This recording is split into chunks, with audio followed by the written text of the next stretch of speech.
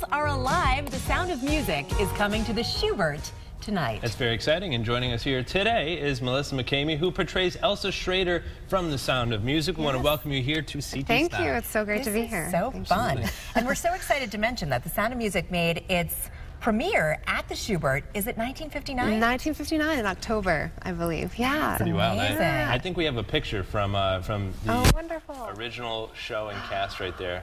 So what does it mean for you to be able to come back and essentially play on the original stage? It's so exciting to know that Mary Martin was here singing the same music that we're going to be singing tonight. So it's such a joy. I was lucky enough to go behind the scenes at the Shubert, and it's an amazing theater.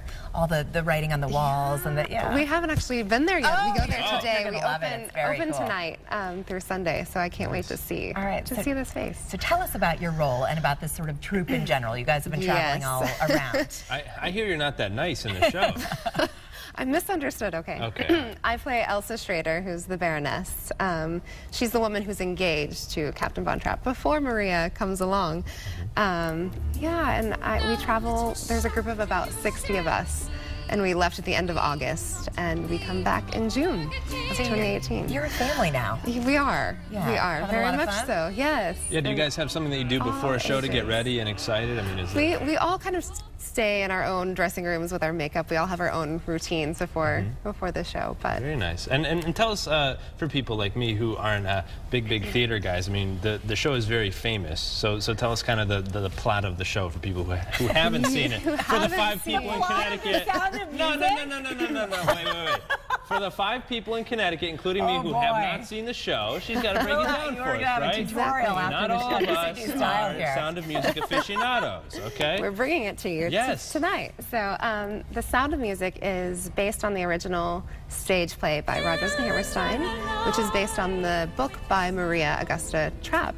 And it's the story of her life, starting out as a postulant in the Abbey, to becoming a mother of 7 children, escaping Nazi-occupied Austria. Yeah, so it's what an amazing story. Incredible true story. And curtains and all of that. Yes.